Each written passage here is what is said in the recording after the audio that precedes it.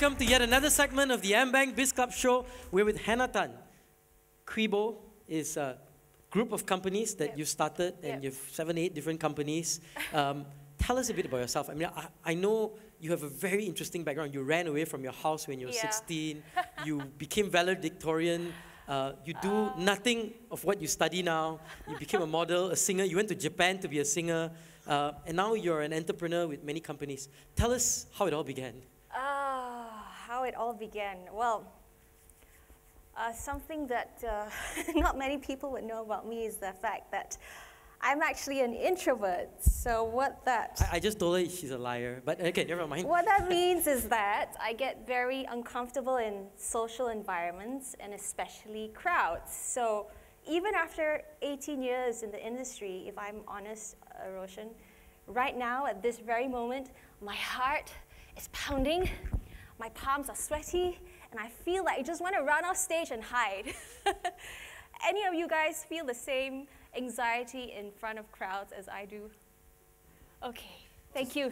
Thank you for making me Okay, so Anna, tell us a bit. I mean, you know, you started at 16, you ran away from home. Why? And then how did that trigger a journey of where you are today? So I come from a rather strict Christian family because my dad was a pastor. He's a missionary now. And so growing up, we weren't allowed to watch TV. I wasn't allowed to go out with my friends. Even when my friends would call in, I would have to answer the phone on speakerphone. So obviously, no boys allowed. So at the age of 16, I mean, I turned into quite a rebellious child.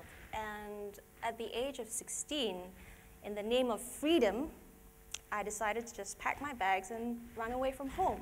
So if you're watching this, and if you're 16 and below, please do not do this.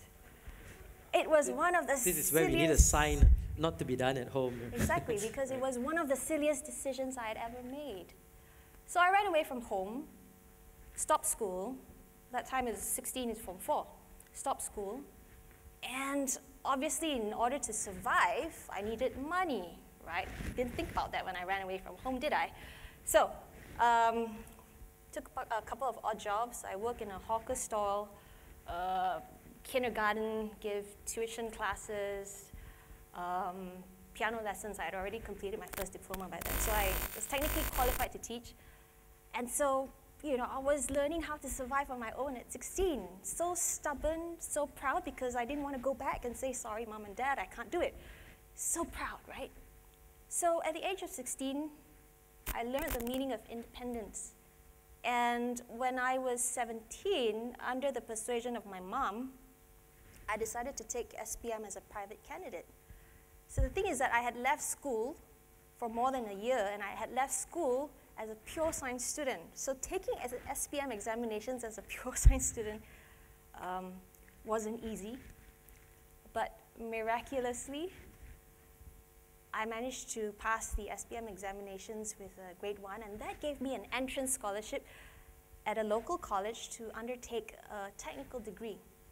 So they gave me the option of either computer science or engineering, and I had always wanted to do business, right? But that wasn't on the table, so I thought, okay, computer science, engineering, computers, the lesser of both evils.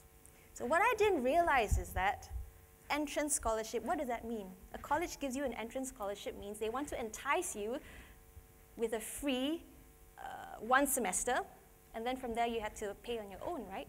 So I thought, oh, someone's giving me something for free, yay! So an opportunity to study for free. What I didn't realize was that it was only valid for 1 semester, and in order to re-qualify the following semester to stay in school, what I needed to do was 3 things. So a student, in order to continue a scholarship for the next semester, would need to, number 1, have a GPA of 4.0. Perfect GPA. Yes. Number 2, fulfill as many subjects as a full-time student. So if you're a part-time student, then you can't do half. You need to do full. And the third thing was to maintain an active co-curricular portfolio. So what does that tell you? Number 1, the owner of my college was Chinese. Number 2, Nothing in life comes for free. So there I was, first semester, computer science, a subject that I had no clue, didn't have any interest in. But I knew that, you know, by society standards, you need to possess a paper qualification in order to survive, right? So time went by, and at that time, I was actually working 9 to 5 in order to survive. And I had a full-time job and 4 other part-time jobs.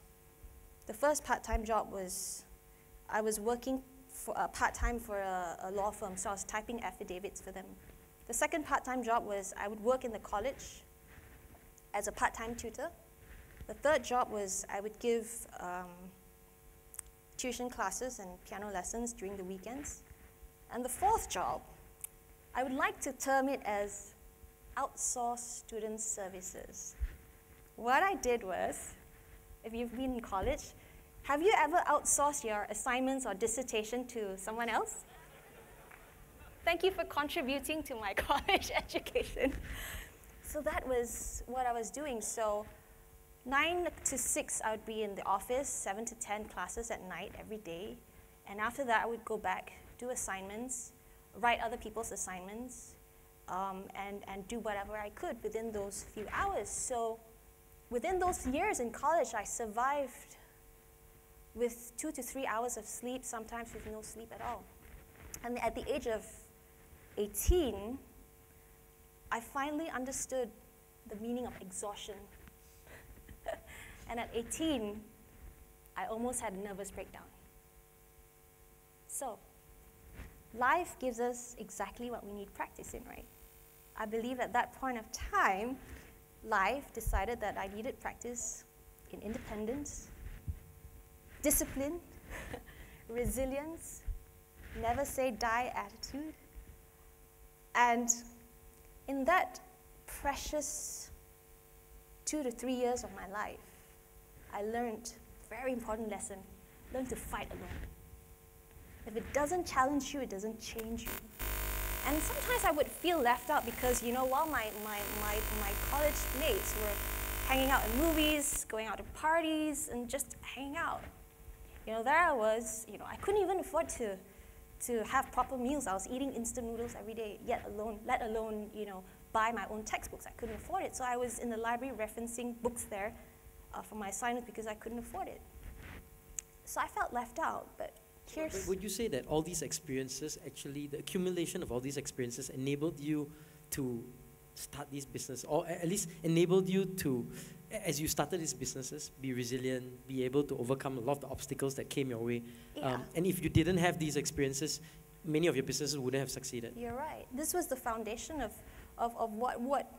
what I built consequently, subsequently. So the model of ensuring that we fail, and fail early, and fail as much as possible, yes, actually gives us benefit in the future in the long run. That's what you're saying. You're right, because we so often we get so caught up in the illusion of success that we forget about the essence of the journey, because success is what we attract by the person we become, and the person we become is eventually shaped by a series of events and circumstances which are labeled as challenges or failures. But if we approach it with the right mindset, the more failures, the more challenges we're able to overcome, the better we become.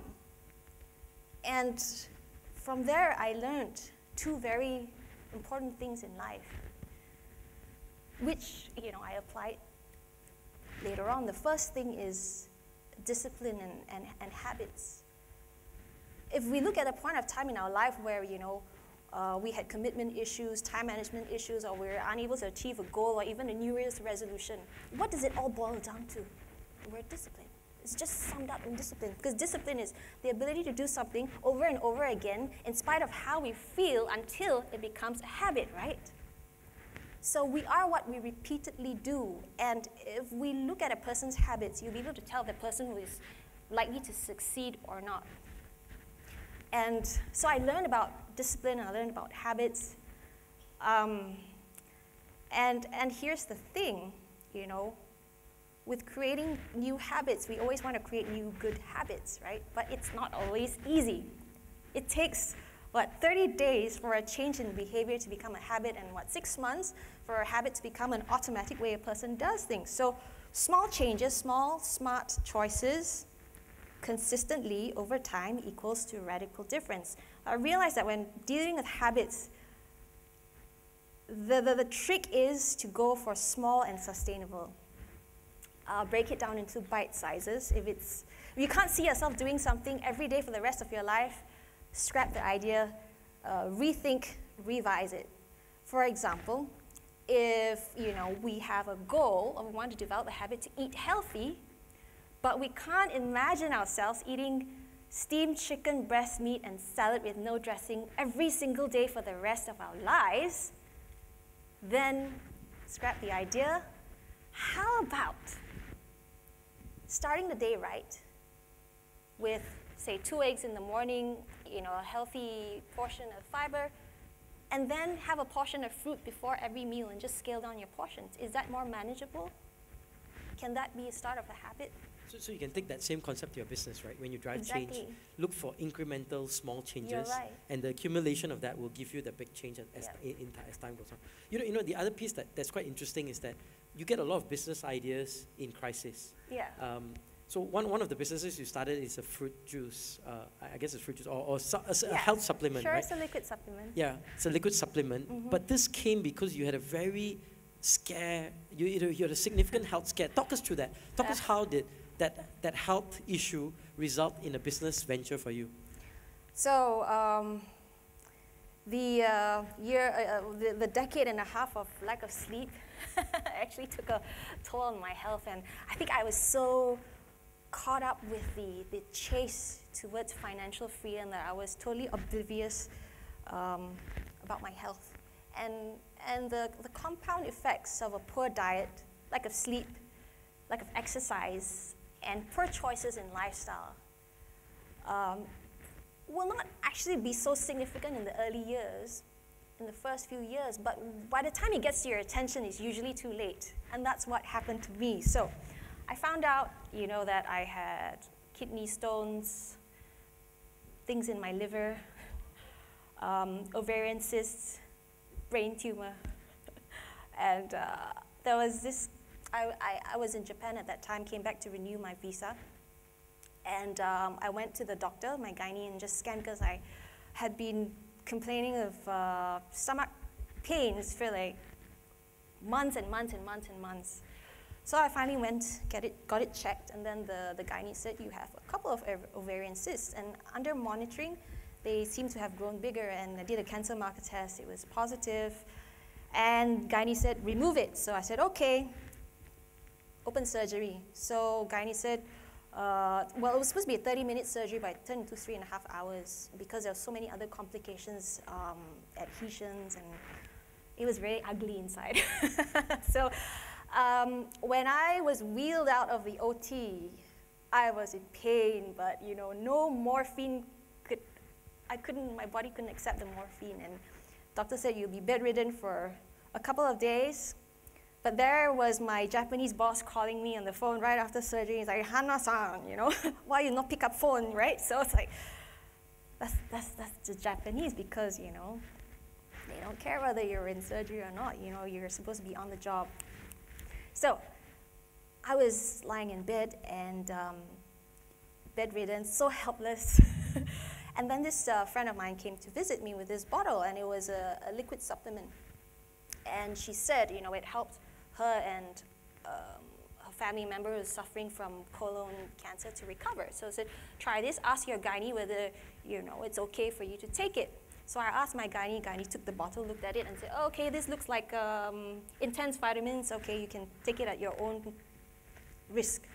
So I thought, okay. So this friend of mine said, take 1 shot, 1 day, will help you to recover. So being Chinese, I thought, I take 1 shot every few hours, then I should recover faster, right? Right? So that's exactly what I did. And interestingly enough, on the 2nd day, the doctor said, they could take the tubes out. And my wound, the open surgery wound, had actually started to dry up and shown accelerated signs of recovery. So I was like, wow, I should keep doing this, right? So I did that, and essentially what I was doing is I was putting this product to the test, and before you know it, I was back in Japan and I was performing. But then that's another story, because when I was in Japan, you see, when you have an open surgery, it's essentially like a C-section, but without the baby. So you're supposed to take about a month to recover, but within the week I was back in Japan because my Japanese boss had actually arranged for 40 locations for me to perform back to back. And I was in pain, right, with my scar and the stitches still there. And then my Japanese boss said, Hana-san, I don't care. You're in pain, you perform and you sing and you dance like you contract to do. So there I was. I was performing on my Japanese debut tour, and I had internal bleeding as a result of that. And then I had an occurrence of a few more other cysts. So that was when I thought, okay, that product, let me put that to the test again. So I did that, and instead of going back for another surgery, I took that, and within a year, not immediately, within a year, the cysts were gone. So I thought, wow, I am going to sell this product and market it to the rest of the world because it's a brilliant product. So I contacted the manufacturers, and they said, sorry, we won't OEM it because, you know, this business is pegged to a charity foundation. It's a social enterprise. So I was like, oh. They said, but you can help us out. So I thought, okay, great.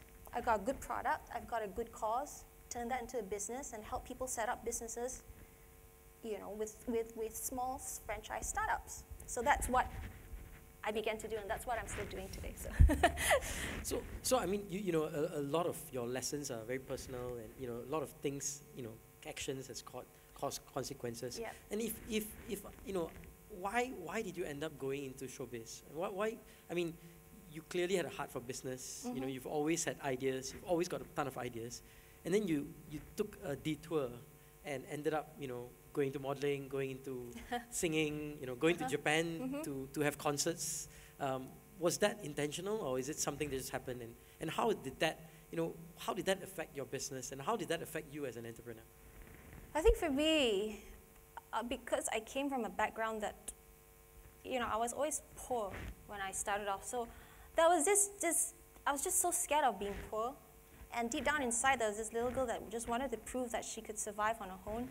So every opportunity to me to make money is an opportunity for growth, as long as it doesn't compromise my integrity. That was the So it was a way for you to make money and make more money. But do you think that sidetracked you, or on hindsight, would you do that again, or you wouldn't? You know, when I was younger, the drive was make money. I can make extra money. Okay, I'll do it. I don't know how to do it.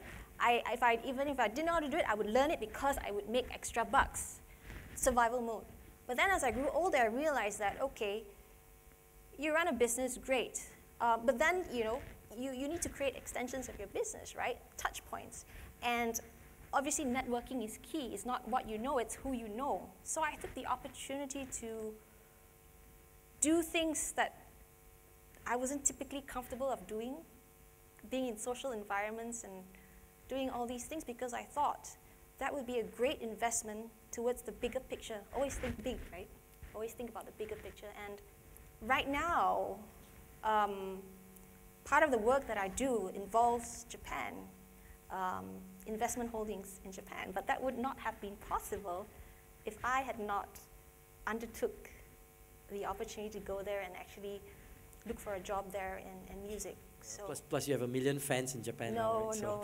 But you know, so you know, to close off this segment, you know, one of the things is there are a lot of people, especially those watching on Facebook, I think, who say, I want to be like Hannah Tan. You know, if you know, a lot of young people want to stardom, they want fame, they want glamour, they want all these things.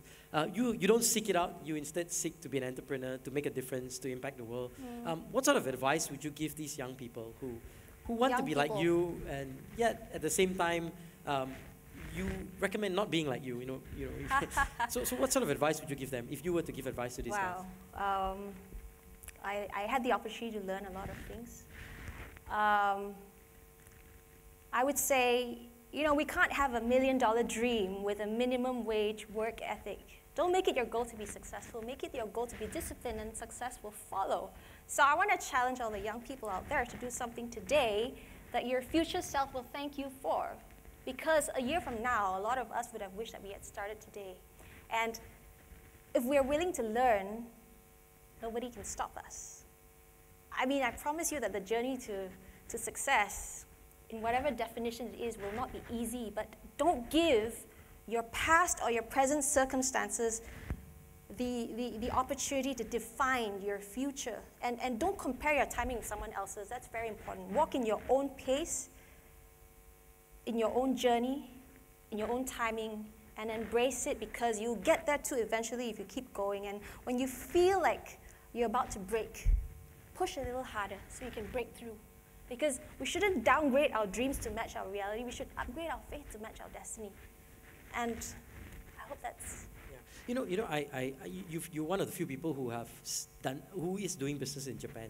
I mean, you've got organizations there and you work there. But one of the things you did, which is very unique, is that you learned Japanese. Yep. And you speak fluent Japanese. You speak perfect Japanese. I mean, pretty good Still Japanese. learning. Pretty good, better than me, right? But it took a lot of effort to learn a new language. Yeah. And I recently met the CEO of Touch 'n Go, Nizam, and he told me he's going to pitch to Alibaba, to Jack Ma, and he's learning Mandarin because he wants to pitch in Mandarin. Yep. And I'm noticing that more and more it takes, you really got to go inside, when you go inside a new country, you really got to go deep inside the country.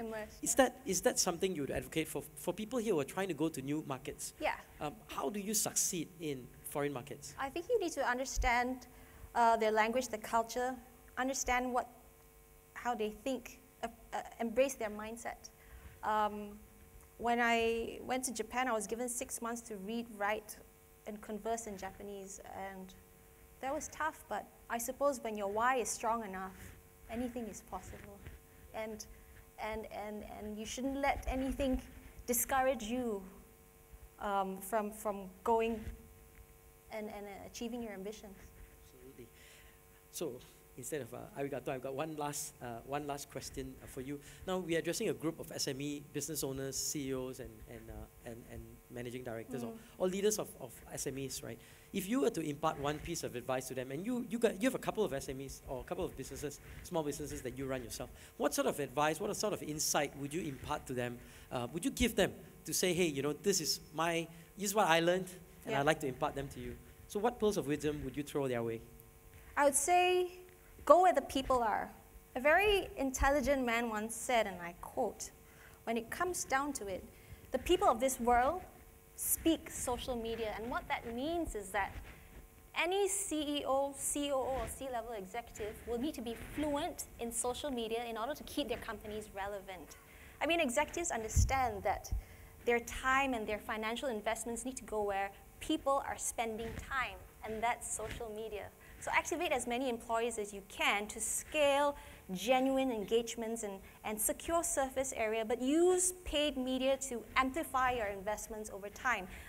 Develop social equity, aka earned media, because that contributes to the bottom line of most businesses today. Most importantly, make an income while making an impact, and keep your moves silent, your money invested, your life low-key, and your prayers even louder. All right, very good. We've been speaking to Hannah Tan, Quibo Group, here on the Ambank BizClub show. Let's give a warm applause so to Hannah Tan. Thank you. Hannah, thank you again for being here on our show with us.